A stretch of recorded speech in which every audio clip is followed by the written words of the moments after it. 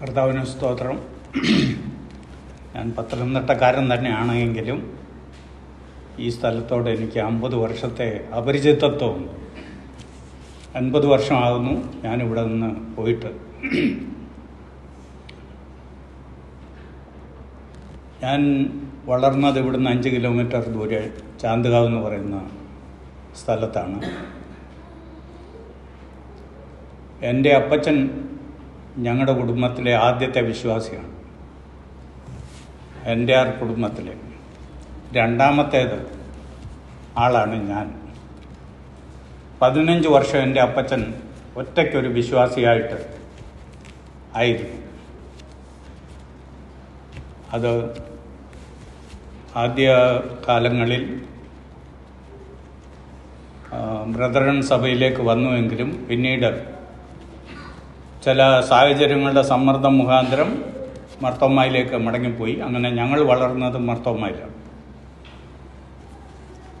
അങ്ങനെ ഇരിക്കുന്ന സമയത്താണ് എനിക്കൊരു വലിയ ആക്സിഡൻ്റ് ഉണ്ടായി. ഞാനിവിടെ പത്തനംതിട്ട കോട്ടയംകാരൻ്റെ ആശുപത്രിയിൽ അഡ്മിറ്റായി. അവിടെ വെച്ച് ഒരാൾ സുവിശേഷം പറഞ്ഞാണ് ഞാൻ രക്ഷിക്കപ്പെടുന്നത്. ഞാൻ രക്ഷിക്കപ്പെട്ടു എന്ന് പറഞ്ഞാൽ എനിക്ക് തന്നെ വിശ്വസിക്കാൻ കഴിയില്ല. ഞാനൊരു വളരെയധികം ദൈവമില്ലാത്ത ഒരു മനുഷ്യനായിട്ട് തീർന്ന ആളാണ്. ജീവിതത്തിൽ ഞാൻ തന്നെ എൻ്റെ ജീവിതത്തെ നശിപ്പിച്ച ആളാണ്. എന്നാൽ ഇന്നേക്ക് ഒരു 51.5 വർഷത്തിന് മുമ്പ് ഞാൻ കർത്താവായ യേശുവിൻ്റെ കരങ്ങളിലേക്ക് എൻ്റെ ജീവിതത്തെ കൊടുത്തു. എൻ്റെ ജീവിതത്തിൽ ഞാൻ ചെയ്ത ഒന്നാമത്തെ വലിയ തീരുമാനമാണ്, ഇവിടുത്തെ ജീവിതം കഴിഞ്ഞ് എനിക്ക് എവിടെ പോകണം, where I want to go after this life. അതിൻ്റെ ഉത്തരമാണ് ഇന്നേക്കൊരു 51.5 വർഷത്തിന് മുമ്പ് നടന്നത്. രണ്ടാമത്തെ വലിയ ഡിസിഷനായിരുന്നു, ഈ ഭൂമിയിൽ എൻ്റെ ജോലി എന്താണ്, ഞാനിനി എൻ്റെ ബാക്കി ജീവിതകാലം എന്താ ചെയ്യേണ്ടത്. അത് ഇന്നേക്കൊരു 50ഓളം വർഷത്തിന് മുമ്പ് ഞാൻ എന്നെ തന്നെ കർത്താവിന് സമർപ്പിച്ചു. എൻ്റെ ബാക്കി ജീവിതകാലം ഞാനൊരു ദൈവവേലക്കാരനായിട്ട് ജീവിക്കാൻ തയ്യാറാണ് എന്ന് തീരുമാനിച്ചു. ഞങ്ങളുടെ ആ കുടുംബത്തിൻ്റെയൊക്കെ പശ്ചാത്തലം എടുത്താൽ എവിടെങ്ങും ആരും ഇങ്ങനെയുള്ള ഒരു ഉപദേശിയായിട്ട് വരിക എന്ന് പറഞ്ഞാൽ സാധിക്കുന്ന കാര്യമല്ല. അതും ബ്രദറുകാരുടെ കൂടെ ഞാനാണ് ആ കുടുംബത്തിലെ ആദ്യത്തെ സുവിശേഷൻ. അതാണ് എൻ്റെ രണ്ടാമത്തെ ഡിസിഷൻ. മൂന്നാമത്തെ ചോദ്യമായിരുന്നു, where I want to serve God, എവിടെയാണ് ഞാൻ കർത്താവിനെ സേവിക്കേണ്ടത്. ദൈവം എനിക്ക് അനുവാദം തന്നിരുന്നേ ഞാൻ കേരളത്തിൽ തന്നെ നിന്നേനെ. ഞാൻ like this place so much. പക്ഷെങ്കിൽ ദൈവം എൻ്റെ ഹൃദയത്തെ കുറച്ചുകൂടെ വിശാലമാക്കി. ഭാരതത്തെക്കുറിച്ച് എനിക്കൊരു ദർശനം തന്നു. അതിൻ്റെ മുമ്പാകെ ഞാൻ ആമേൻ പറയാൻ തയ്യാറായി. അങ്ങനെ ഞാൻ വടക്കേ ഇന്ത്യയിലെ സുവിശേഷ വേലയ്ക്ക് വേണ്ടി എൻ്റെ ജീവിതത്തെ സമർപ്പിച്ചു. അവിടെ പോയി ഇവിടുത്തെ പൊട്ട ഹിന്ദി പഠിച്ച ഞാൻ ഒരൊറ്റ ടീച്ചേഴ്സ് ഞങ്ങളുടെ സ്കൂളിലേത് ഹിന്ദി പറയുന്നവരായിട്ടില്ല. അവർ ഹിന്ദി പഠിപ്പിക്കും, ഹിന്ദി പറയാൻ അറിയത്തില്ല. അത്രയും പുള്ളികളാണ്. പിന്നെ സ്ത്രീലിംഗം എന്താ പുല്ലിംഗം എന്താണ്. മലയാളികളുടെ ഹിന്ദി കേട്ട വടക്കേ ഇന്ത്യയിലെ ഒരു ദൈവദാസൻ പറഞ്ഞു, മലയാളി ലോग हिंदी बोलता है, फिर आदमी को औरत बनाता है, औरत को आदमी बनाता है.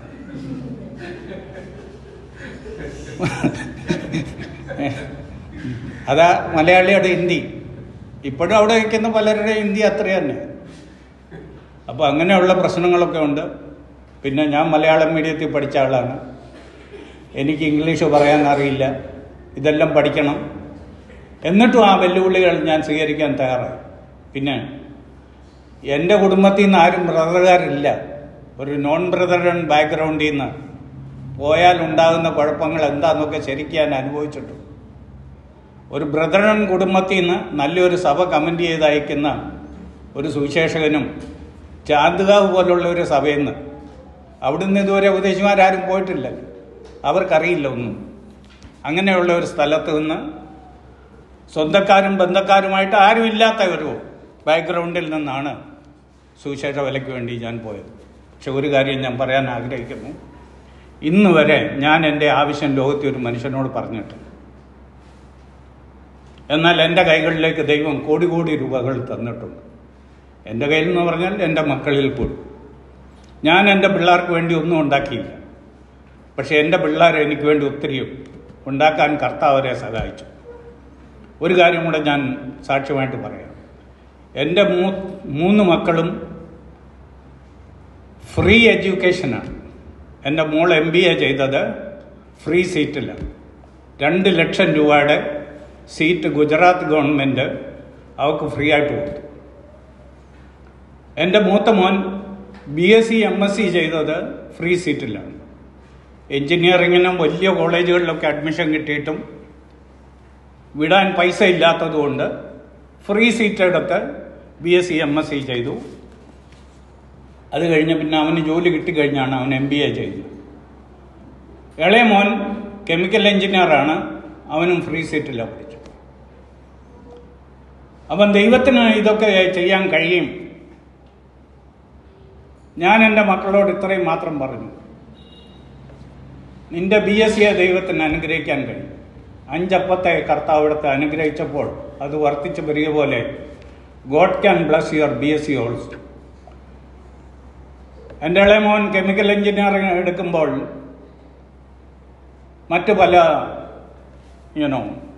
എഞ്ചിനീയറിങ്ങിനും സാധ്യതകളുണ്ടായിരുന്നു. പക്ഷെ അതൊക്കെ വലിയ തുക കൊടുക്കണം. അപ്പം ഞാൻ പറഞ്ഞു, നിനക്ക് ഏതായാലും ഒരു ഫ്രീ സീറ്റ് കിട്ടിയല്ലോ, അത് നീ എടുത്തു. God can bless chemical engineering also. അപ്പോൾ അതെല്ലാം സത്യമായിട്ട് 100% ഞാൻ വെറുതെ പറഞ്ഞല്ല. അങ്ങനെ പിന്നെ ഞാൻ എൻ്റെ പിള്ളേർക്ക് 2 കാര്യങ്ങൾ കൊടുത്തു. ഒന്ന് പ്രാർത്ഥിക്കാൻ പഠിപ്പിച്ചു, പിന്നെ വിശ്വാസ ജീവിതം. What does it mean to believe in the Lord, trusting in the Lord, and what does it mean to pray and receive things directly from God. അതെല്ലാം പഠിപ്പിക്കാൻ കഴിയും. ഇനി അവിടുത്തെ പ്രവർത്തനത്തെക്കുറിച്ച് 2-3 കാര്യങ്ങൾ പറയാം. ആ ക്ലോക്കാണോ കറക്റ്റ്? 25 വരെ. ഓക്കെ. ഞാൻ വടക്കേ ഇന്ത്യയിൽ പോയ വടക്കേ ഇന്ത്യക്കാർക്ക് വേണ്ടിയാണ്. അപ്പോൾ എൻ്റെ ഹൃദയത്തിൽ വടക്കേ ഇന്ത്യക്കാരെ കർത്താവിന് വേണ്ടി നേടുവാനുള്ള വലിയ ഭാരം ഉണ്ടായിരുന്നു. കർത്താവോട് എന്തൊക്കെയാണ് ചെയ്യാൻ പോകുന്നതെന്നൊന്നും എനിക്കറിയില്ലായിരുന്നു. അപ്പോൾ കഴിഞ്ഞ അനേക വർഷങ്ങളായിട്ട് കർത്താവ് ചെയ്ത കാര്യങ്ങൾ, 35 ഹിന്ദുക്കളെ വിശ്വാസത്തിൽ കൊണ്ടുവന്ന് സ്നാനപ്പെടുത്താൻ എനിക്ക് സാധിച്ചു. അതിൽ ഒരാളാണ് എൻ്റെ മരുമകൻ ഹരിദാസ് മേനോൻ.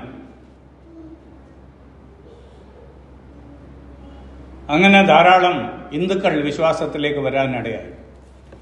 പിന്നെ അവിടുത്തുകാരായ 4 സുവിശേഷകന്മാരെ, യുവാക്കന്മാരെ വചനം പഠിപ്പിച്ച് അവരെ ഒരുക്കി സുവിശേഷ വേലയ്ക്കായിട്ട് അവരെ ഞങ്ങളുടെ സഭ കമൻ്റ് ചെയ്തു. അപ്പോൾ ഇപ്പോൾ 5 സഭകൾ ഞാൻ മുഖാന്തരമുണ്ട്.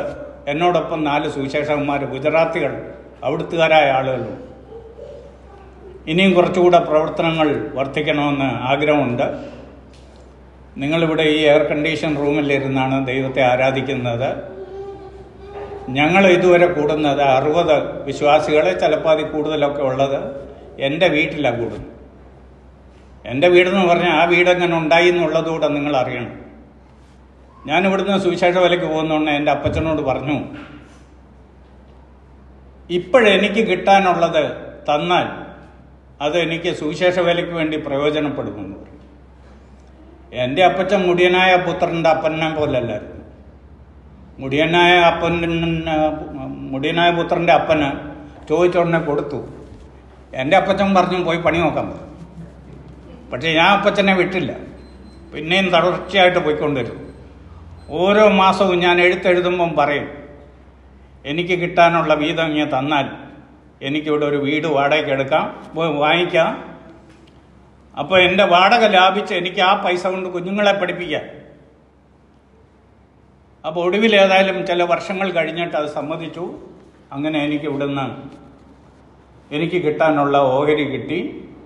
അതുകൊണ്ട് വാങ്ങിച്ച വീട്ടിലാണ് ഇത്രയും വർഷം ഈ പ്രവർത്തനങ്ങളെല്ലാം നടക്കുന്നത്. ധാരാളം ആളുകൾ അവിടെ വന്ന് എന്നോടൊപ്പം താമസിക്കും. പിന്നെ ഒരു കാര്യം കൂടെ പറയാം, എല്ലാ ഞായറാഴ്ചയും 50 പേർക്കെല്ലാം ഭക്ഷണം കൊടുക്കും. എല്ലാ ഞായറാഴ്ചയും. ഞാൻ സൗദിയിൽ ചെന്നപ്പോഴാണ് അതെന്നെ കൂടുതൽ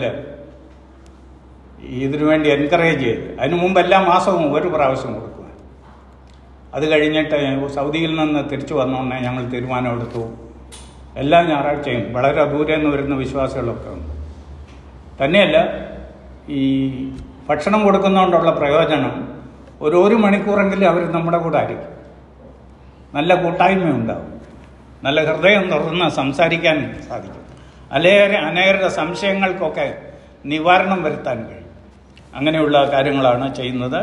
അതിനായിട്ട് ഞാൻ ദൈവത്തെ സ്തുതിക്കുന്നു. ഞാൻ ഇവിടേക്ക് വരാൻ തീരുമാനിച്ചത് ഞാൻ ചില മാസങ്ങൾക്ക് മുമ്പ് ഇതിലൂടെ പോയിരുന്നേ ഈ ബോർഡ് കണ്ടു.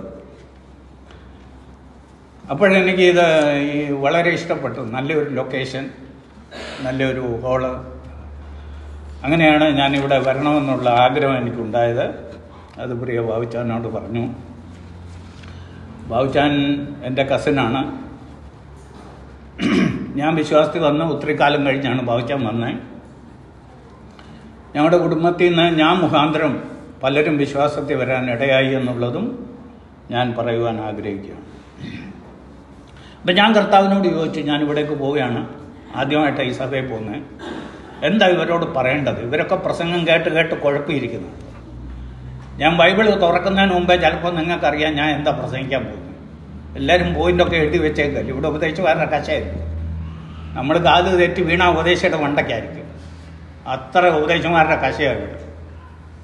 അപ്പോഴേ പ്രസംഗം കേട്ട് കുഴപ്പമിരിക്കുക. പിന്നെ ഇന്ന് യൂട്യൂബ് കൂടെ വന്നു കഴിഞ്ഞോണ്ടേ ഒന്നും പറയണ്ട. അപ്പം അങ്ങനെയുള്ള ഒരു സ്ഥലത്ത് നിന്ന് പ്രസംഗിക്കാൻ എനിക്കല്പം ഭയമുണ്ട്. എങ്കിലും കർത്താവിനോട് ചോദിച്ചു. അപ്പോൾ ഒരു വിഷയം എൻ്റെ മുന്നിലേക്ക് വന്നു. വാട്ട് ഈസ് ക്രിസ്ത്യൻ ലൈഫ് എന്നുള്ള വിഷയം. അപ്പം ഞാൻ നിങ്ങളോട് ആദ്യം അങ്ങ് ചോദിക്കുകയാണ്, what you mean by Christian life? എന്താണ് ക്രിസ്ത്യൻ ലൈഫ്? ക്രിസ്തീയ ജീവിതം എന്ന് പറഞ്ഞാൽ എന്താണ്? ഒരു പ്രായമാവുന്ന പിള്ളേരെ പിടിച്ച് വെള്ളത്തിൽ മുക്കുക, രക്ഷിക്കപ്പെടാതെ, അതിനാ ഞാൻ മുക്കുക എന്ന് പറയും. ബ്രദറുകാരുടെ പിള്ളേരിൽ പലരും രക്ഷിക്കപ്പെട്ടവരല്ല എന്ന് പറയാൻ എനിക്കൊരു മടിയില്ല. വല്ല അയലൊക്കത്തെ പിള്ളേർ മുങ്ങുന്ന കണ്ടുകൊണ്ട് മുങ്ങുന്നതിന് ഞാനങ്ങ് ഉപയോഗിച്ച തെറ്റായി സ്നാനപ്പെടുത്തിയതുകൊണ്ട് എടാ പോയി നീയും പോയി സ്നാനപ്പെടും എന്ന് പറഞ്ഞ് സ്നാനപ്പെട്ട പിള്ളേർ നമ്മുടെ മധ്യത്തിൽ. അപ്പം പിന്നെ അത് കഴിഞ്ഞ് അപ്പവും മുറിച്ച് ഇങ്ങനെ അങ്ങ് പോവുക. ഈ ബൈബിളുമായിട്ടൊന്നും വലിയ ബന്ധമില്ലാതെ, ഒരു വകയും അറിയത്തില്ല. ഒരു ബൈബിൾ ക്വിസ് നടത്തിയാലെ കൊണ്ട് അതിന് ഉത്തരം പറയാൻ കഴിയുന്ന എത്ര പേരൊന്നുണ്ട് എന്ന് ഞാൻ സംശയിക്കുന്നു. അത്രമാത്രം ബൈബിളുമായിട്ടുള്ള ദൂരം ഇന്നത്തെ വിശ്വാസികൾക്കുണ്ടായിട്ടുണ്ട് എന്ന് പറയാൻ ഞാൻ ആഗ്രഹിക്കുകയാണ്. ഇപ്പം വാട്ട് ഈസ് ക്രിസ്ത്യൻ ലൈഫ് എന്ന് ചോദിച്ചാൽ ചിലപ്പോൾ അങ്ങനെയൊക്കെ ആയിരിക്കാം ഉത്തരം വരുന്നത്. എന്നാൽ ബൈബിളിൽ 3 പ്രാവശ്യം മാത്രം ഉപയോഗിച്ചേക്കുന്ന ഒരു വാക്കാണ് ക്രിസ്ത്യൻ എന്നുള്ള വാക്ക്. അതിൻ്റെ ബേസിലാണ് ഇന്ന് ലോകത്തിൽ ക്രിസ്തീയ ജീവിതം, അതിനെ കൂടെ പാട്ടൊക്കെ ഉണ്ട്, ക്രിസ്തീയ ജീവിതം, സൗഭാഗ്യ ജീവിതം. വാട്ട് ഈസ് ക്രിസ്ത്യൻ ലൈഫ് എന്നുള്ളതാണ് ഞാൻ പറയാൻ ആഗ്രഹിക്കുന്നത്. അത് മനസ്സിലാക്കാൻ വേണ്ടി ഞാൻ വേറെ 2 ചോദ്യം ചോദിക്കാം. What is military life or what is family life? അതിനെക്കുറിച്ച് നിങ്ങൾ എന്ത് പറയുന്നു എന്നതുപോലെ തന്നെയാണ് ക്രിസ്തീയ ജീവിതത്തെക്കുറിച്ച്. ഞാൻ തന്നെ എൻ്റെ ഡെഫിനിഷൻ, ഞാൻ ഉണ്ടാക്കിയ ഡെഫിനിഷൻ അങ്ങ് പറയാം. After knowing Christ, knowingly, willingly accepted him as our Savior and Lord, then continuously walking with him, listening to him, loving him, looking to him, longing for him. അങ്ങനെയൊക്കെ കുറച്ച് വാക്ക് ഞാൻ അങ്ങ് പറയാം. അതാണ് ക്രിസ്തീയ ജീവിതം. കർത്താവായ യേശു ഭൂമിയിലായിരുന്നപ്പോൾ പറഞ്ഞു, അധ്വാനിക്കുന്നവരും ഭാരം ചുമക്കുന്നവരുമേ നിങ്ങൾ എൻ്റെ അടുക്കൽ വരുവിൻ, ഞാൻ നിങ്ങളെ ആശ്വസിപ്പിക്കും. അവിടെ പലരും നിർത്തിയേക്ക്, അത്രയും മതിയല്ലോ, ആശ്വാസം മതിയല്ലോ. അടുത്ത വാക്കെന്തോ പറ. എൻ്റെ മുഖമേക്കണം, എൻ്റെ മുഖമേക്കണം. അപ്പം കർത്താവ് ഒരു സൈഡില്, വിശ്വാസി വേറെ ഒരു സൈഡിൽ. അതാണ് ക്രിസ്തീയ ജീവിതം. കുടുംബജീവിതം എന്താണ്? ഭർത്താവും ഭാര്യയും ഒരുപോലെ മുന്നേറുന്നതാണ്. പട്ടാള ജീവിതം എന്താണ്? മോളിൽ നിന്ന് എന്ത് ഓർഡർ വരുന്നു അത് ഒരുപോലെ അനുസരിച്ച് മുന്നേറുന്നതാണ്. ഇതുപോലെയാണ് ക്രിസ്തീയ ജീവിതം. കർത്താവ് ഒരു ഭാഗത്ത്, വിശ്വാസി വേറെ ഒരു ഭാഗത്ത്. നാം കർത്താവുമായിട്ടാണ് ബന്ധിക്കപ്പെട്ടത്. We have my personal relationship with the Lord. കർത്താവായ യേശുവുമായിട്ടുള്ള എൻ്റെ വ്യക്തിപരമായ ജീവിതം ശരിയായില്ല എങ്കിൽ ഞാൻ എന്തെല്ലാം പറഞ്ഞാലും എന്തെല്ലാം ചെയ്താലും ഒരു പ്രയോജനമുണ്ട്. അപ്പം ഞാനൊരു 7 വാക്കുകൾ, ഇംഗ്ലീഷിൽ W കൊണ്ട് ആരംഭിക്കുന്ന 7 വാക്കുകളാണ്. അപ്പം നിങ്ങൾക്ക് ഓർത്തിരിക്കാൻ വളരെ എളുപ്പമാണ്. ഒന്നാമത്തേത് വാക്കിംഗ് വിത്ത് ദ ലോർഡ്. ക്രിസ്തീയ ജീവിതം എന്ന് പറഞ്ഞാൽ കർത്താവിനോട് ചേർന്ന് ജീവിക്കുന്ന. ഉൽപ്പത്തി പുസ്തകം 5-ാം അധ്യായത്തിൽ ഈ വാക്യമെല്ലാം എടുക്കാൻ സമയമില്ലാത്തതുകൊണ്ട് ഞാൻ സമയം ലാഭിക്കാൻ വേണ്ടി വളരെ ഫാസ്റ്റായിട്ട് പോവുകയാണ്. ഹാനോക്ക് ദൈവത്തോട് കൂടെ നടന്നു. അപ്പം ദൈവത്തോട് കൂടെ നടക്കണമെങ്കിൽ ആമോസ് 3:3 ഒരു വാക്യമുണ്ട്. 2 പേർ ഒത്തിട്ടല്ലാതെ അവരെങ്ങനെ ഒന്നിച്ച് നടക്കും? How can 2 people walk together unless they agree? So there should be an agreement. Then only 2 people can walk together. 2 പേർ ഒന്നിച്ച് നടക്കണമെങ്കിൽ there should be an agreement. അപ്പം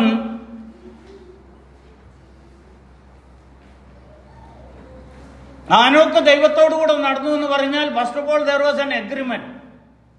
അപ്പൊ ഈ നടപ്പിന്റെ ആരംഭത്തിൽ വേണ്ടിയത് കർത്താവിനോടുള്ള നമ്മുടെ ഒരു എഗ്രിമെന്റ്. കർത്താവിനോട് നമ്മൾ ചേരുക, കർത്താവിനെ സ്വീകരിക്കുക, കർത്താവിന്റെ മനസ്സറിയുക, കർത്താവിനെ അംഗീകരിക്കുക. അങ്ങനെ ഒരു എഗ്രിമെന്റ് ഉണ്ടായെങ്കിൽ മാത്രമേ നമുക്ക് ദൈവത്തോടുകൂടെ നടക്കാൻ കഴിയൂ. നിങ്ങളെ ഞാൻ വളരെ പ്രധാനപ്പെട്ട ഒരു വാക്യം കാണിക്കാൻ ആഗ്രഹിക്കുകയാണ്. അത് സദൃശവാക്യം 13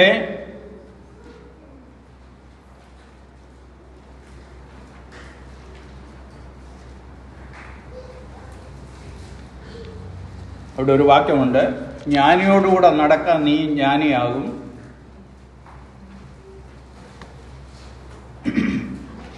കിട്ടിയോ ആർക്കേലും?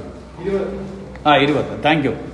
13:20 ജ്ഞാനിയോടുകൂടെ നടക്ക നീ ജ്ഞാനിയാകും.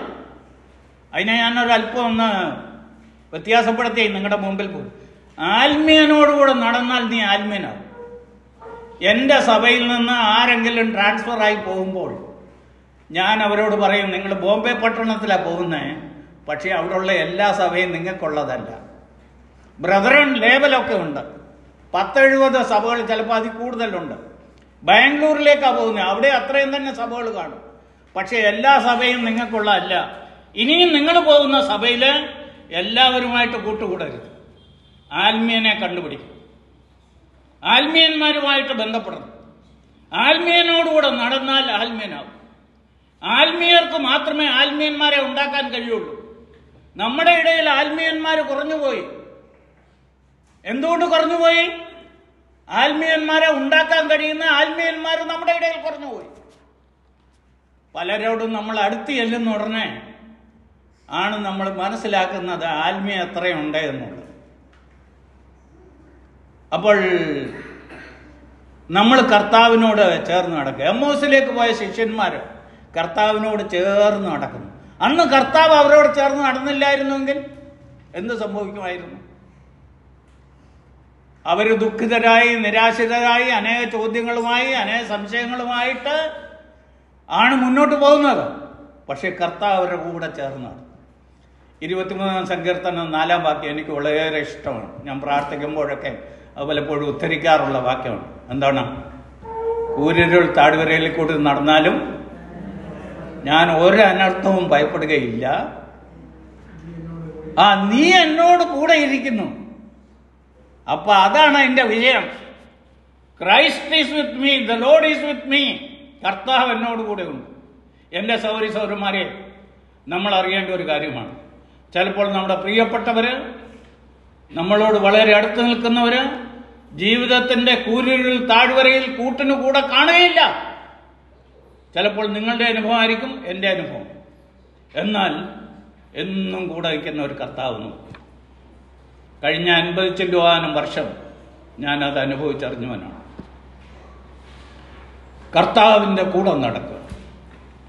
ഇന്ന് രാവിലെ ഒരു ചോദ്യം ഞാൻ ചോദിച്ചിട്ട് അടുത്ത പോയിന്റിലേക്ക് പോകും. നിങ്ങൾ കർത്താവിനോടുകൂടെ നടക്കുന്നവരാണ്. എന്താണ് ക്രിസ്തീയ ജീവിതം? എന്നും കർത്താവിൻ്റെ കൂടെ നടക്കുക. ഉണർന്ന് എഴുന്നേറ്റ ഉടനെ കർത്താവിൻ്റെ അടുത്തേക്ക് ചെല്ലുക, അവിടുന്ന് ജീവിതം തുടങ്ങുക. അങ്ങനെ ഒരു ജീവിതം ഉണ്ടോ? അതോ രാവിലെ എഴുന്നേൽക്കുന്ന ഒത്തിരി ആവശ്യമില്ലാത്ത ഭാരങ്ങളും ചിന്തകളും ഒക്കെ ആയിട്ടാണോ വരുന്നത്? നേരെ കർത്താവിൻ്റെ അടുത്തേക്ക് പോവുക. ഇന്നത്തേക്ക് ജീവിപ്പാൻ ആവശ്യമായ ദൈവകൃപ കർത്താവെ നൽകണമേ എന്ന് പറഞ്ഞ് കർത്താവിൻ്റെ അടുത്തേക്ക് പോകും. അത്രയും എൻ്റെ സമയക്കുറവുണ്ട്, ഞാനിവിടെ നിർത്തട്ടെ. രണ്ടാമത്തെ വാക്കാണ് വിറ്റ്നസിങ് ഫോർ ദ ലോർഡ്. കർത്താവിനെ സാക്ഷിക്കുക. അപ്പോസ്തല പ്രവൃത്തി 1:8 കർത്താവ് പറഞ്ഞു, പരിശുദ്ധാത്മാവ് നിങ്ങളുടെ മേൽ വരുമ്പോൾ നിങ്ങൾ ശക്തി ലഭിച്ചിട്ട് യെരൂശലേമിലും യഹൂദിയയിലും ശമരിയയിലും ഭൂമിയുടെ അറ്റത്തോളവും എൻ്റെ സാക്ഷികളായി. എന്താണ് ഈ സാക്ഷിയാകുക എന്ന് പറഞ്ഞാൽ? അത് 4-ാം അധ്യായത്തിൽ ശിഷ്യന്മാർ പറഞ്ഞു, ഞങ്ങൾക്കോ ഞങ്ങൾ കണ്ടും കേട്ടുമുള്ളത് പറയാതിരിക്കാൻ കഴിയില്ല. പറയാതിരിക്കാൻ കഴിയില്ല. ഞാൻ ഇന്നലെ ഒരു ആവശ്യത്തിന് വേണ്ടി ഒരു ലോഡിംഗ് റിക്ഷയിൽ ആ ഡ്രൈവറോടൊപ്പം ഇരുന്നാണ് കുറച്ച് യാത്ര ചെയ്ത്. എനിക്ക് ചെറിയ സാധനം എടുക്കേണ്ടി വന്നു. അപ്പോൾ 1 കിലോമീറ്റർ 1 മണിക്കൂർ യാത്ര ചെയ്തു. അവിടെ തൊട്ട് എവിടെ സാധനം ഇറക്കണം അവിടെ വരെ അവനോട് രക്ഷയെക്കുറിച്ച്, എന്തല്ല രക്ഷ, എന്താണ് രക്ഷ. എനിക്ക് വേണേൽ മറ്റേ വാഹനത്തിൽ കയറി പോരാമായിരുന്നു. ഞാൻ പർപ്പസ്ലി അവൻ്റെ കൂടെ ഇരുന്നാണ്. ലോഡിംഗ് റിക്ഷയിലെ യാത്ര സുഖമായിട്ടൊന്നുമല്ല. പക്ഷേ എനിക്കൊരു കാര്യം ഉണ്ടായിരുന്നു, ഇവനോട് കർത്താവിനെ കുറിച്ച് പറയണം. അവൻ കർത്താവിനെ അറിയുന്നവനാണ്, പറയണമെന്നുള്ള ആഗ്രഹം എനിക്കുണ്ടായി. കർത്താവിനെ സാക്ഷിക്കുക. നമ്മുടെ ആദ്യകാല പിതാക്കന്മാർക്ക് അതുണ്ടായിരുന്നു. അവരെല്ലാവരും കർത്താവിൻ്റെ സാക്ഷികളായിരുന്നു. ഇന്ന് എവിടെ പോയി സാക്ഷ്യം? നമ്മളൊരു ട്രാക്റ്റ് കൊടുക്കുന്നത് അതിന് ഒരു ഒരുക്കമുണ്ടോ? അത് നമ്മളെ കൊണ്ട് സാധിക്കുന്നുണ്ടോ? വടക്കേ ഇന്ത്യയിലെല്ലാം ഭയങ്കര പ്രോബ്ലമാണെന്ന് ആളുകൾ പറയുന്നത്. ഉണ്ട്, പ്രോബ്ലം ഇല്ലെന്നൊന്നുമല്ല. ഇപ്പം നിങ്ങൾ ഇവിടെ നിന്ന് ഉറക്കെ പാട്ട് പാടി, ഞങ്ങൾ വളരെ ഒരാൾ മാത്രമാണ് പാട്ട് ലീഡ് ചെയ്യുന്നത്, ആ ആളിൻ്റെ ശബ്ദം മാത്രമേ കേൾക്കത്തുള്ളൂ. അല്പം ഭയത്തോടുകൂടെയൊക്കെയാണ് കൂടി വരുന്നത്, അതെല്ലാം ശരിയാണ്. പക്ഷേ സുവിശേഷം പറയാൻ ആർക്കും നമ്മളെ തടയാനൊക്കത്തില്ല. അത് പറയുന്നുണ്ട്, അത് പറഞ്ഞിരിക്കും. അത് കർത്താവിൻ്റെ കൽപ്പനയാണ്. നമ്മൾ കർത്താവിൻ്റെ സാക്ഷികളാണ്. എന്താ സാക്ഷിക്കുന്നത്? നമ്മൾ ചിലത് കണ്ടു, ചിലത് കേട്ടു. ഇപ്പോൾ ഒരു കോടതിയിൽ ഒരു സാക്ഷിയെ വിളിക്കുകയാണ്. അവൻ എന്താ പറയേണ്ടത്? What you have seen, what you have heard. If you have seen something, you have heard something, come on say it. അതാണ് സാക്ഷി. നമ്മൾ കർത്താവിനോട് കൂടെ നടക്കുമ്പോൾ നമ്മൾ ഒത്തിരി കാര്യങ്ങൾ കേൾക്കുന്നു, ഒത്തിരി കാര്യങ്ങൾ കാണുന്നു. അതാണ് സാക്ഷിയാവുക എന്ന് പറയുന്നത്. അപ്പം രണ്ടാമത്തെ വാക്ക് സാക്ഷിയാവുക. മൂന്നാമത്തേത് വർഷിപ്പ്. കർത്താവിനെ ആരാധിക്കുക. എന്ത് ഈ ആരാധിക്കുക എന്ന് പറഞ്ഞു? ഞാൻ വളരെ ഭയത്തോടെ ഒരു കാര്യം പറയട്ടെ. You can break bread without worshipping God. അപ്പം മുറിക്കാം ആരാധിക്കാതെ. You can sing songs without worshipping God. പാട്ടൊക്കെ വലിയ ഭയങ്കര പാട്ട് പാടാം, പക്ഷേ ഇതൊന്നും ഹൃദയത്തിൽ നിന്നാകണം നിർബന്ധമൊന്നുമില്ല. അപ്പം മുറിക്കുക. എല്ലാ ആളുകൾക്കും അവരുടേതായ കുറച്ച് ഫോൾസ് സാറ്റിസ്ഫാക്ഷനാണ്. ഞാൻ ഒത്തിരി പുറകിലോട്ട് പോകുന്നില്ല. എന്നാലും കത്തോലിക്കർക്ക് ആ പള്ളി പോയി ആ ലൈറ്റും ആ കുരിശും പിന്നെ അച്ഛൻ്റെ ഈ മെത്രാൻ്റെ ഈ വേഷവും അതെല്ലാം ഒന്ന് കണ്ടു കഴിഞ്ഞ് കുറച്ചു നേരം അവിടെ നിന്ന് കഴിയുന്നതുകൊണ്ട് they have A false satisfaction. തെറ്റായ ഒരു തൃപ്തി അവർക്കുണ്ടാകുന്നു. ഈ പെന്തക്കോസ് കൂട്ടങ്ങളിലൊക്കെ ആണെങ്കിൽ എന്താണെന്നറിയാമോ? അവർക്ക് എന്തെല്ലാം ഉണ്ടെന്ന് പറഞ്ഞാലും ശരി, എല്ലാം കൂടെ ഒടുവിൽ കൈ അടിച്ച് ഒരു ബഹളമുണ്ടാക്കി കാച്ചിൽ കൂച്ചൽ ഇത്തല ബിത്തൽ ഉതുത്തലെന്നൊന്ന് പറഞ്ഞില്ല എങ്കിൽ അവർക്ക് ഉറക്കം പറ്റും. ഞാൻ കണ്ടവൻ അന്വേഷണം പറയുന്ന ആളെ കേട്ടോ, അതിൽ 2-3 വാക്കാണ് ഇപ്പം പറഞ്ഞു. ഈ അന്വേഷണം പറയുമ്പോൾ ഒരു പ്രയാസമുള്ള കാര്യമാണ്. റൂഡല്ല, പാടല്ല, കപ്പല്ല, കുത്തല്ല, കുത്തല്ല, ബത്തല്ല, ബത്തല്ല, ഇതാണ് അന്യഭാഷ. എന്നിട്ടാണ് നമ്മുടെ പിള്ളേരൊക്കെ ഇതും കളഞ്ഞേച്ച് അപ്പുറത്തോട്ട് ചാടും. ഞാൻ അത് കളഞ്ഞേച്ച് ഇങ്ങോട്ട് വന്നു. ഓക്കെ, അപ്പോൾ അവർക്ക് ഒരു ഇത് കഴിഞ്ഞാൽ ഉടനെ അവർക്ക് ഭയങ്കര സാറ്റിസ്ഫാക്ഷൻ. അതില്ലാത്ത മീറ്റിങ്ങിൽ നിന്ന് ഇറങ്ങി വരുന്നത് ഇന്നത്തെ എന്നാ മീറ്റിംഗ് ആയിരുന്നു, ഒരു ഗുണമില്ലായിരുന്നു. നമ്മളെ സംബന്ധിച്ചോ, ഇവൻ ഈ അപ്പം മുറിച്ചില്ലേ, എന്തെല്ലാം കോമാളിത്തരം കാണിച്ചു വന്നായാലും കൊള്ളാം, അപ്പം കൊടുത്തില്ല എങ്കിൽ ആകെ പശു. സ്ഥലം പറയുന്നില്ല, ഒരു സ്ഥലത്തെ കേസാണ്. ഒരു വീട്ടിലാണ് കൂടി വന്നുകൊണ്ടിരുന്നത്. ഒരു സഹോദരൻ്റെ ജീവിതത്തിൻ്റെ ക്രമക്കേട് കാരണം അദ്ദേഹത്തോട് പറഞ്ഞു കർത്തൃമേശയിൽ നിന്ന് മാറിയിരിക്കണമെന്ന്. ശ്രദ്ധിച്ച് കേൾക്കണമല്ലോ, സംഭവിച്ച കാര്യമാണ്. സ്ഥലം പറഞ്ഞാൽ നിങ്ങൾ അറിയും, അതുകൊണ്ട് ഞാൻ പറയുന്നില്ല. അപ്പം അതുകൊണ്ട് അപ്പോൾ ഒടുവിൽ ഇദ്ദേഹം അനങ്ങാതെ അവിടെ ഇരുന്നു. ഒടുവിൽ ഒരു സഹോദരൻ എഴുന്നേറ്റ് അപ്പത്തിന് വേണ്ടി സ്തോത്രം ചെയ്തു. ഇവൻ അപ്പം എടുത്തുകൊണ്ട് മറ്റേ മുറിയിൽ പോയി. ആരായി മുടക്കപ്പെട്ടോ? അപ്പം എടുത്തുകൊണ്ട് മറ്റേ മുറിയിൽ പോയി. എന്നിട്ട് പറയാണ്, നീ ഒന്ന് മുറിയടാ. ബ്രദറുകാരുടെ ഹോളിൽ സംഭവിച്ച കാര്യമാണ്. ബ്രദറൻകാർ കാണിച്ച പണിയാണ് ഞാൻ പറഞ്ഞേ. ഇവനൊക്കെ എന്തോ ഞാൻ വന്നത്, ആരാധിക്കാൻ വന്നതാണ്. എന്താണ് ആരാധന എന്ന് പറഞ്ഞാൽ, വേറെ ഒരു സ്ഥലത്ത് ചിലപ്പം സമയച്ചിട്ട് കൂടുതൽ പോയെന്ന് വരും കേട്ടോ, നിങ്ങൾ ഇത് കേട്ടിട്ടേ പോകാവൂ. അതുകൊണ്ട് വേറെ ഒരു സ്ഥലത്ത് എന്നും ഞായറാഴ്ച ആരാധന കഴിഞ്ഞാൽ കുറച്ച് നോട്ടീസ് വായിക്കും. അതിനെക്കുറിച്ചൊരു ചർച്ചയുണ്ട്, ബഹളം, അട്ടിപ്പിട്ടി, അങ്ങോട്ടും ഇങ്ങോട്ടും പറയാനുള്ള എല്ലാം പറഞ്ഞു. ഒന്നിനെ ഒടുവിൽ പ്രാർത്ഥിക്കാതെ പിരിഞ്ഞു പോകും. പിറ്റേ ഞായറാഴ്ച ഒരു കൂസലും ഇല്ലാതെ അന്യോന്യം ഒരു വാക്ക് ക്ഷമ ചോദിക്കാതെ. പ്രിയ സഹോദരൻ ക്ഷമിക്കുന്നതിനെ കുറിച്ച് പറഞ്ഞു. ക്ഷമിക്കാനെ കൊണ്ട് പഠിപ്പിക്കുകയാണെങ്കിൽ ബ്രദറുകാർ വേണം. ഇതെല്ലാം മറന്നേച്ചാ വന്ന് പിറ്റേ ഞായറാഴ്ച വന്ന് ഭാഗ്യമാൻ ദേവദേവ എന്നും പറഞ്ഞ അവൻ വരുന്നത്. അപ്പം ഞാൻ ഒരു അച്ചായനോട് ചോദിച്ചു, ഞാൻ മറുപടി പുതിയ ആളാണ്, ഞാൻ ഇങ്ങനെ വിശ്വാസത്തിലേക്കൊക്കെ പുതിയതായിട്ട് പോകും. അപ്പം ഞാൻ ചോദിച്ചു, അച്ചായൻ ഇവിടെ എന്തുവായി സംഭവിക്കുന്നത്, ഇതാണോ വർഷിപ്പ് എന്ന് ചോദിച്ചു. അപ്പോൾ അദ്ദേഹം അന്ന് എന്നോട് പറഞ്ഞ ഒരു വാക്കാണ്, this is not worship, this is warship.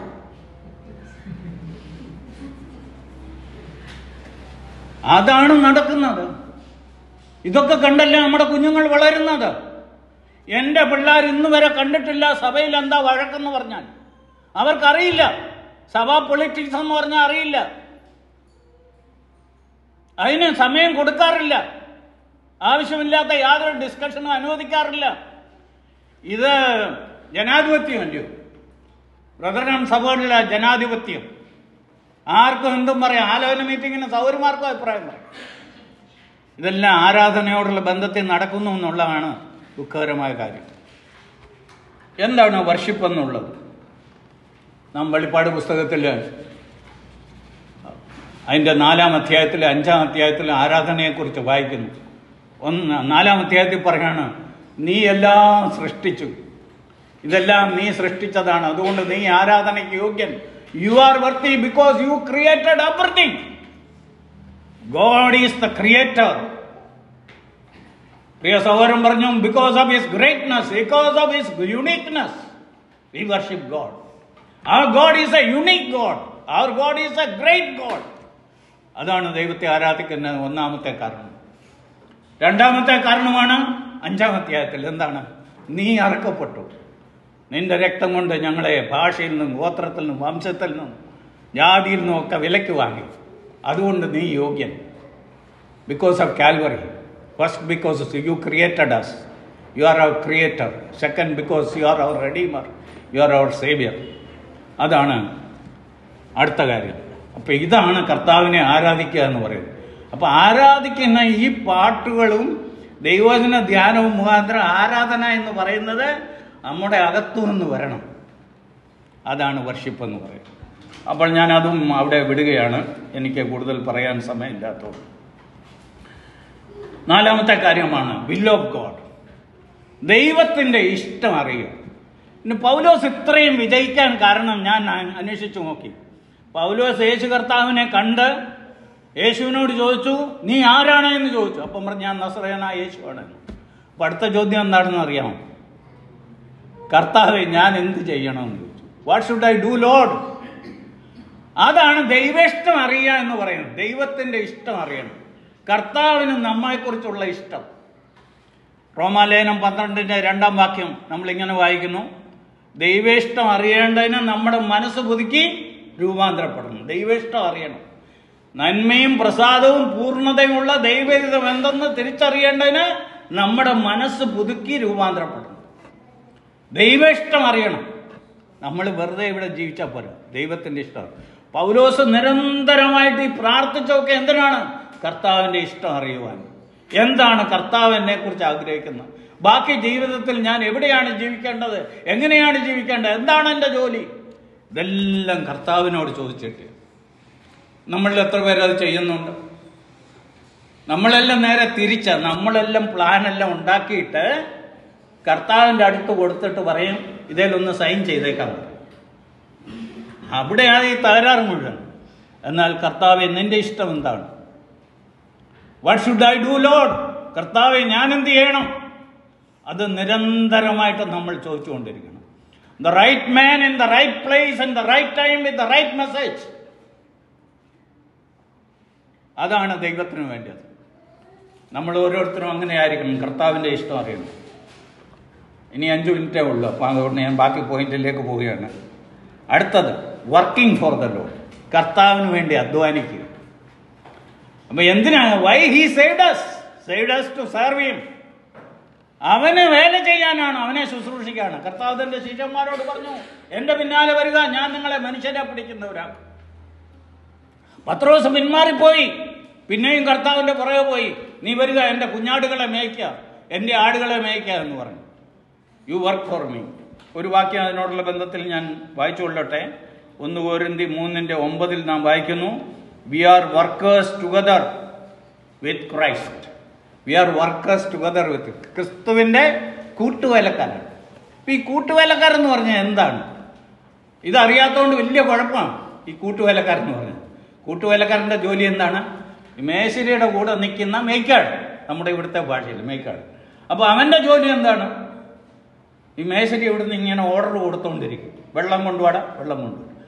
Cement എടുത്തുകൊണ്ട് പോവാ, സിമെൻ്റ് എടുത്തുകൊണ്ട് വരും. പിന്നെ ഇഷ്ടിക കൊണ്ടുപോവാ, ഇഷ്ടിക കൊണ്ടുവരും. ഇതാണ് അവൻ്റെ ജോലി. ഇത്രയും മാത്രമേ ഉള്ളൂ. കർത്താവിനെ അസിസ്റ്റ് ചെയ്യുക, അവനാണെല്ലാം ഡയറക്റ്റ് ചെയ്യേണ്ടത്. ഇന്ന് നമ്മൾ വലിയ പ്രൊജക്റ്റൊക്കെ തയ്യാറാക്കി വെച്ചിരിക്കുക. മുമ്പേ ഞാൻ പറഞ്ഞ പോലെ കർത്താവ് സൈൻ ചെയ്താൽ. ഇവിടെയാണ് തകരാറ്. R V working for the Lord? കർത്താവ്, എനിക്ക് എന്താണ് ഇവിടെ ചെയ്യാനുള്ളത്? ഞാൻ നിന്റെ സഭയുടെ ഭാഗമാണ്, ഞാൻ രക്ഷിക്കപ്പെട്ട ഒരാളാണ്, എനിക്ക് ചെയ്യാനുള്ളത് എന്താണ്? ചിലപ്പോൾ എന്നെപ്പോലെ നിങ്ങൾക്ക് പ്രസംഗിക്കാൻ കഴിയില്ല, ഓ നോ പ്രോബ്ലം. ചിലപ്പോൾ ഒരാളിനെ നിന്റെ കാറെ കയറ്റിക്കൊണ്ട് ഇവിടെ വരാൻ കഴിയും, അത്രയും ചെയ്താൽ മതി. ചിലപ്പം ഒരു വീട്ടിലെ ഒരാൾ ദീനമായി കിടക്കുക, മറ്റാർക്കും അവിടെ പോകാൻ കഴിഞ്ഞില്ല എന്ന് വരാം. അവിടെ ആയിരിക്കും ചിലപ്പം ദൈവം നിന്നെ അയക്കുന്നത്.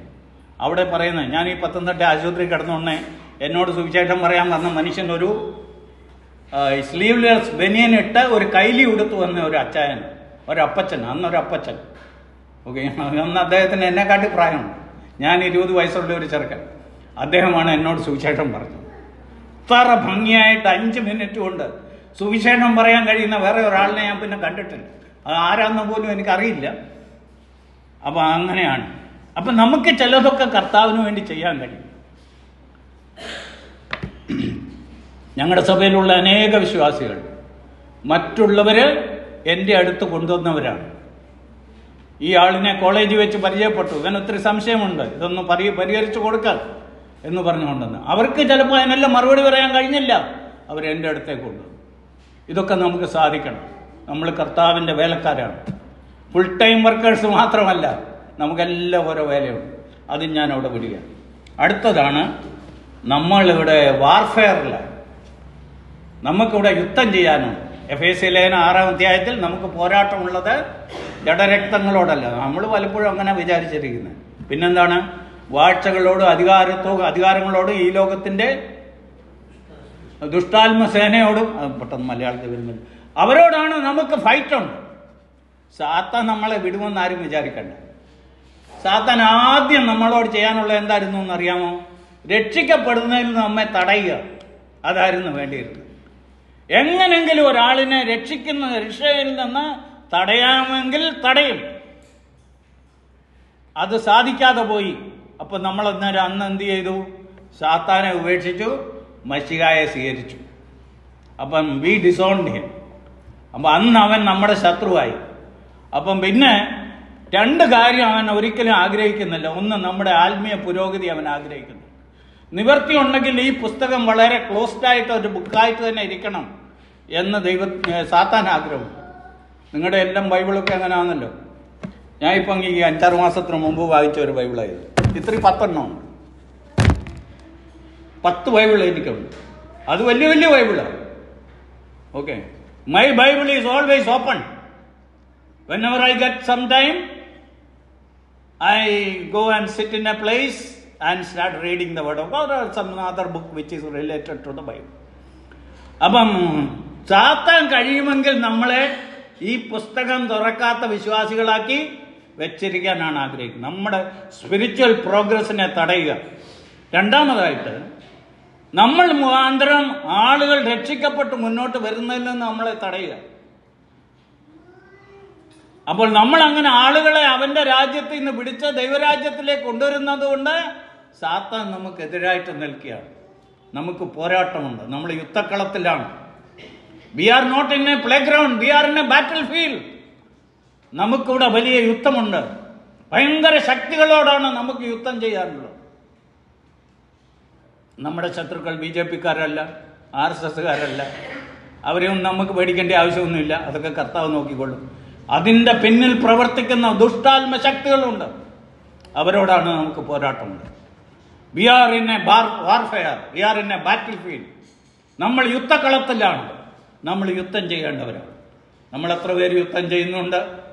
പ്രാർത്ഥനയാൽ നമ്മൾ പോരാടണം. യുദ്ധം ചെയ്യുന്നവരായിരിക്കണം.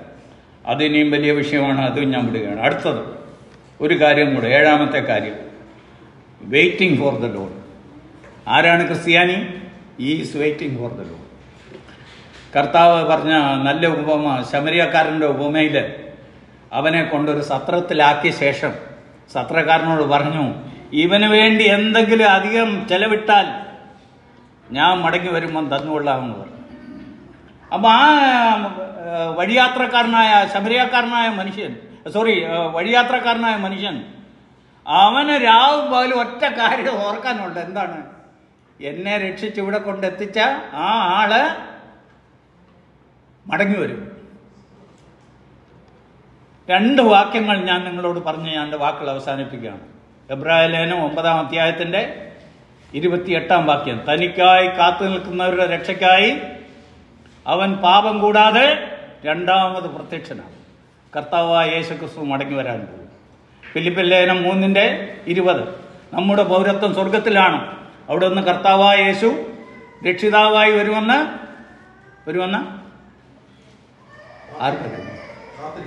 നാം കാത്തിരിക്കുന്നു. അവിടുന്ന് രക്ഷിതാവായി മടങ്ങി വരുമെന്ന് നാം കാത്തിരിക്കുന്നു. അപ്പോൾ V are waiting for the Lord. കർത്താവിൻ്റെ വരവിന് വേണ്ടി കാത്തിരിക്കുന്നു. നമ്മുടെ പ്രാർത്ഥനയിൽ ചിലപ്പം ചില തിരുത്തലുകളൊക്കെ വരുത്തേണ്ടതായിട്ടുണ്ട്. എന്താണ്? ഒന്നാമത് നമ്മൾ കർത്താവിനോട് പറയണം, കർത്താവെ അവിടുന്ന് വേഗത്തിൽ വന്നു അല്ലെങ്കിൽ നന്നായിരുന്നു. അല്ല, ഇനിയും കുറച്ചു കാലം കൂടെ ഇവിടെ ജീവിക്കേണ്ടതായിട്ടുണ്ടെങ്കിൽ അവിടുത്തെ ഹിതപ്രകാരം ഇഷ്ടപ്രകാരം ജീവിക്കുവാനുള്ള ദൈവകൃപ ഞങ്ങൾക്ക് നൽകണം എന്നാണ് പ്രാർത്ഥിക്കേണ്ടത്. അപ്പോൾ നമ്മളെല്ലാവരും കർത്താവിന് വേണ്ടി കാത്തിരിക്കുന്നവരാണ്. ഇപ്പം കർത്താവായ യേശു ഉയർത്തെഴുന്നതിന് ശേഷം 40 ദിവസം തൻ്റെ ശിഷ്യന്മാർക്ക് ഇങ്ങനെ പ്രത്യക്ഷപ്പെട്ടുകൊണ്ടിരുന്നു. അപ്പോൾ ഒരു ദിവസം പെട്ടെന്ന് കർത്താവ് പ്രത്യക്ഷപ്പെടുന്നത് അങ്ങ് നിർത്തി. അങ്ങനെ ആയിരുന്നേ ഈ ശിഷ്യന്മാരെന്തോ ചെയ്തേനെ? അവരെന്തോ പറഞ്ഞേനെ ലോകത്തോട്? 40-40 ദിവസം ഇങ്ങനെ തുടർച്ചയായിട്ട് വന്നുകൊണ്ടിരുന്നു. ഇപ്പം ആ പുള്ളിക്ക് എന്നോ പറ്റിയെന്ന് അറിയത്തില്ല എന്ന് പറഞ്ഞു. അതിന് കർത്താവ് എന്ത് ചെയ്തു? അവരെ ഒലിവുമലയുടെ മണ്ടയ്ക്ക് കൊണ്ടുപോയിട്ട് അവരുടെ മുമ്പിൽ വെച്ചാണ് കർത്താവ് സ്വർഗത്തിലേക്ക് പോയി. മാത്രമല്ല അവിടെ നിന്ന് അവരോട് പറഞ്ഞു, ഈ പോകുന്ന യേശു പോയതുപോലെ മടങ്ങി വരും. നമ്മളതിനോട് വളരെ അടുത്തുകൊണ്ടിരിക്കുകയാണ്. V are waiting for the Lord. അപ്പോൾ ഞാൻ പറഞ്ഞ ഈ 7 വാക്കുകൾ ഞാൻ അഹമ്മദാബാദിൽ ഇതൊരു ഇംഗ്ലീഷിൽ മാത്രമായിട്ട് ഡയറക്റ്റായിട്ട് 1.25 മണിക്കൂറെടുത്ത് പ്രസംഗിച്ച വിഷയമാണ്. അപ്പോൾ അത് ഞാൻ കട്ട് ഷോട്ട് ചെയ്താണ് നിങ്ങളോട് പറഞ്ഞത്. അറ്റ്ലീസ്റ്റ് ഈ 7 വാക്കുകൾ നിങ്ങളുടെ കൂടെ ഇരിക്കട്ടെ. ഒന്ന്, V are walking with the Lord. Second, V R witnessing for the Lord. thirdly, worshipping in the Lord. Then living in the will of God. Then working for the Lord. Warfaring for the Lord. Waiting for the Lord. May the Lord bless this verse.